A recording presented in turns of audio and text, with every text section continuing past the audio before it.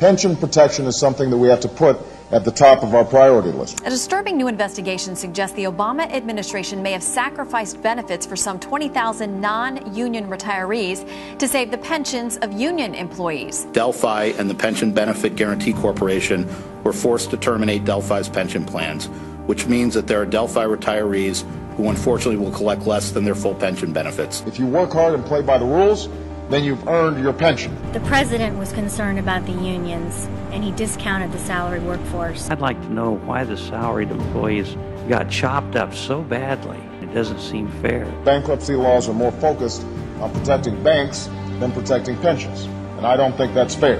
As a non-union employee of Delphi, I lost 33% of my pension, my medical benefits, and my life insurance. As a result of the Obama administration's actions in the takeover of General Motors, I lost my pension, my health care, and my life insurance. General Motors is alive! GM may be alive, but I'm struggling.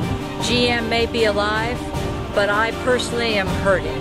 Pension protection is something that we have to put at the top of our priority list.